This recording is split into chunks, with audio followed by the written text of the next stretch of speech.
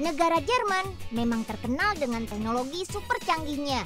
Seperti yang satu ini nih, pertama dan satu-satunya di dunia. Mesin cetak permen 3 dimensi. Wow, keren! Mesin ini bisa mencetak 20 bentuk permen 3 dimensi, seperti bentuk binatang ini. Bahkan berbagai ucapan seperti ini.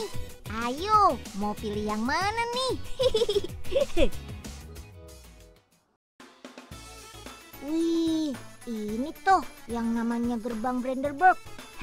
Asik, Unyil sampai juga di kota Berlin.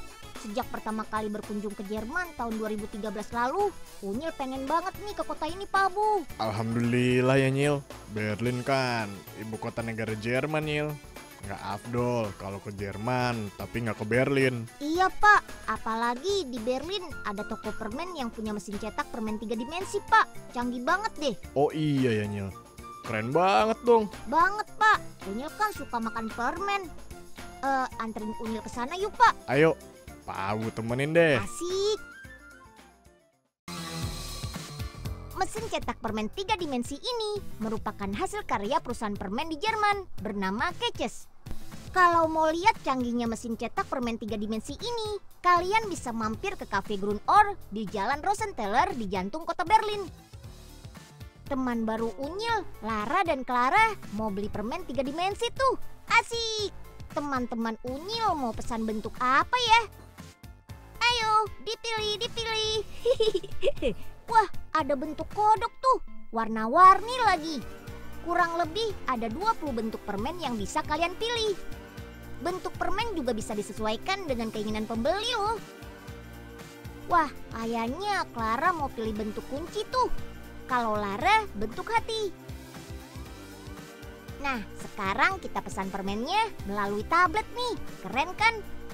Tinggal pilih bentuk apa, lalu rasa permen apa yang kita inginkan. Warna permen akan mengikuti rasa permennya. Ada 8 rasa loh. Rasa black currant warna permennya ungu. Rasa cherry warna permennya merah. Nah, yang unik ada rasa tropikal. Terbuat dari spirulina, sejenis alga yang kaya akan protein. Mantap kan? Sip.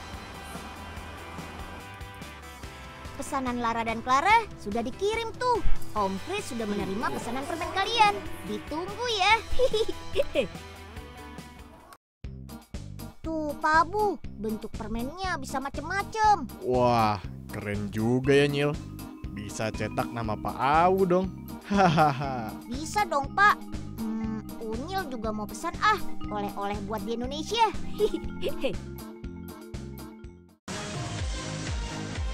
Waktunya Om Chris beraksi. Om Chris akan mengedit gambar permen pesanan Lara dan Clara. Ada aplikasi tertentu yang tersambung dengan mesin cetak permen 3 dimensi ini. Oh iya, kalau mesin cetak kan butuh tinta. Nah, mesin cetak permen ini mengganti tintanya dengan bahan permen berbagai rasa. Terbuat dari ekstrak buah dan sayuran. Bahan permennya tersimpan di dalam alat suntik ini. Sayangnya kita nggak bisa lihat cara memasukkan bahan permennya karena dilakukan dalam ruangan khusus agar higienis. Masukkan sebentar ke dalam pemanas bersuhu 80 derajat Celcius. Ini agar permen tidak mengeras. Sip. Yuk, kita mulai mencetak. Taruh alas permennya. Lalu pasang suntikan berisi bahan permen di mesin cetak. Sip, langsung mencetak permen mengikuti pesanan gambar deh. Mesin cetak permen 3 dimensi ini pertama kali diperkenalkan bulan Agustus tahun lalu. Perusahaan permen ini bekerja sama dengan perusahaan di Amerika Serikat untuk merancang mesin cetak permen 3 dimensi ini. Saat ini bahkan mereka sedang merancang mesin cetak permen 3 dimensi dengan ukuran yang lebih kecil loh. Jadi lebih praktis, mantap. Wih, sudah jadi tuh permen 3 dimensinya. Hanya butuh waktu sekitar 5 menit untuk mencetak satu permen dengan berat 15 sampai 20 gram. Tidak heran kalau Om Chris bisa membuat 100 permen dalam satu hari. Tinggal diberi glitter deh. Tenang, glitternya terbuat dari gula kok. Yap, permen ini memang terbuat dari bahan-bahan yang aman. Ayo, waktunya mencicipi permen 3 dimensinya. Lara dan Clara langsung lahap banget tuh makannya.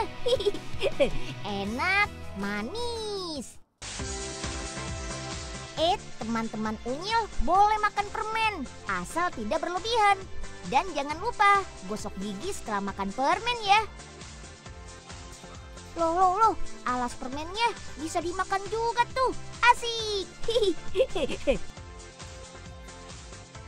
Harga permen 3 dimensi bentuk binatang ini sekitar 5 euro atau 75.000. Sedangkan untuk bentuk ucapan seperti ini, harganya 10 euro atau 150.000. Nah, sebandingkan dengan teknologi yang digunakan. Wih, Om Chris lagi siapin permen untuk unyil tuh. Asik.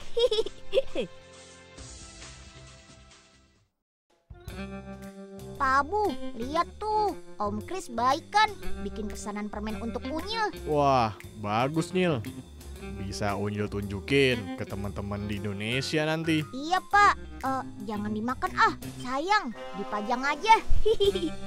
Ya, kalau Unyil nggak makan, nanti malah dimakan semut Nyil. Ini dia permen 3 dimensi untuk laptop si Unyil dan Trans 7. Keren kan?